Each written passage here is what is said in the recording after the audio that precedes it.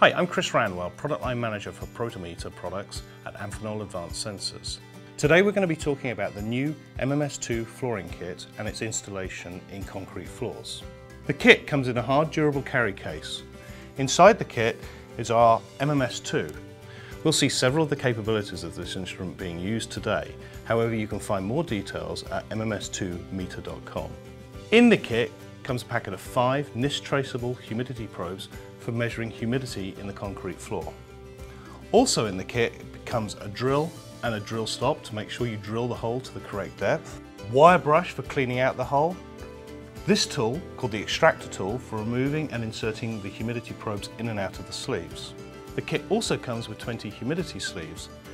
These sleeves are fully adjustable so you can adjust them to the depth of the slab. Today we'll be outlining methods and demonstrating the F2170-11 standard. This standard is a North American standard, but it is being widely adopted globally. Please check your national standard before using this kit. The ASTM standard requires that you check the probes within 30 days of use. We, however, recommend you check that before every job. So included with the kit is this salt solution calibration check that checks each probe at 75% relative humidity.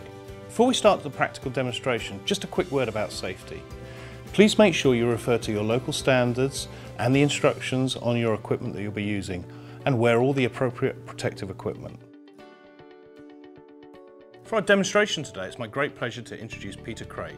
Peter is the owner of Concrete Constructives and has over 40 years of experience working with concrete floor slabs.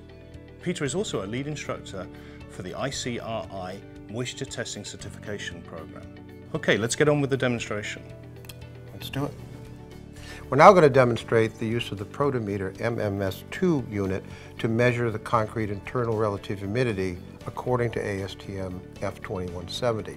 This standard determines the relative humidity at specific target depths. The value of this test method, it is the predictor of what the relative humidity will be in the slab top to bottom once the slab is covered. For concrete slabs on the ground or those on metal deck that are drying from the top surface only, the target depth is 40% of the slab thickness. For slabs that are drying from the top and the bottom, the target depth is 20% of the slab thickness. Now we've already determined that this is a 5-inch thick concrete slab on the ground, so therefore 40% 5 inches is 2 inches. Now we've also used the MMS in its hygrometer mode to measure the ambient temperature and relative humidity and the slab surface temperature to make sure that we're in compliance with the current ASTM F2170 requirements.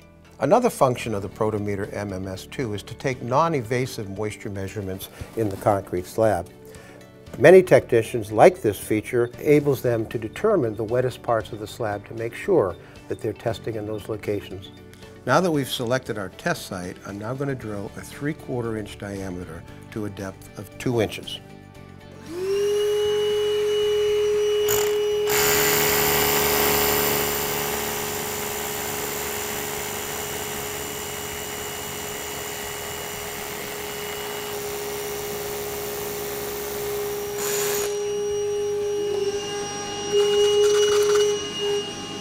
This is not the final vacuum.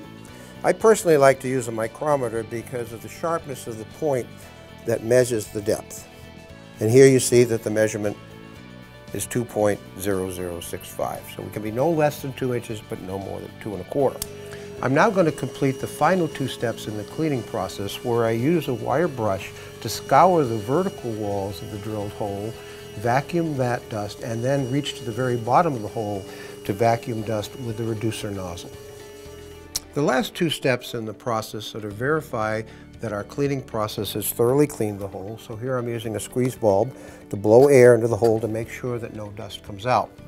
The last step in the process is using a flashlight to look at the very bottom of the hole. You want to be sure that where the drill bit has stopped is not in the heart of a large piece of coarse aggregate.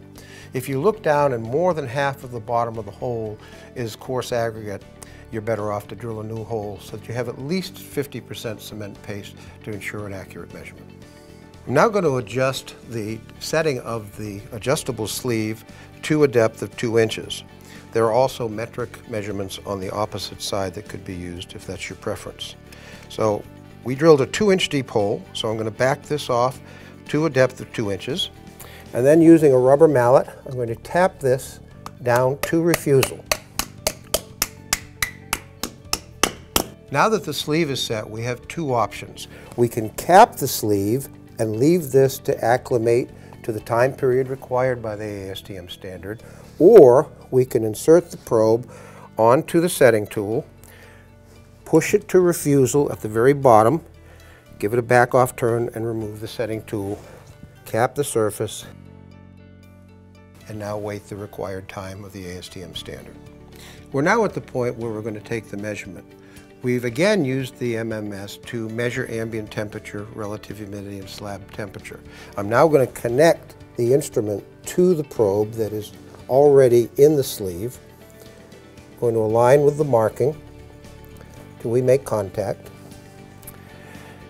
And now it's a matter of allowing the instrument and the measurement to reach equilibrium or the requirement set forth in your applicable standard.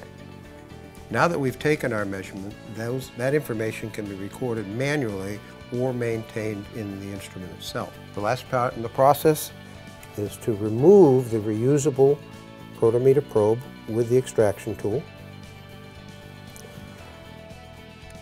And you're good to go again following a calibration check. That concludes the demonstration and the installation of the Protimeter sleeves. Thank you, Peter. Thank you, Chris. You can find more information at our website, protimeter.com.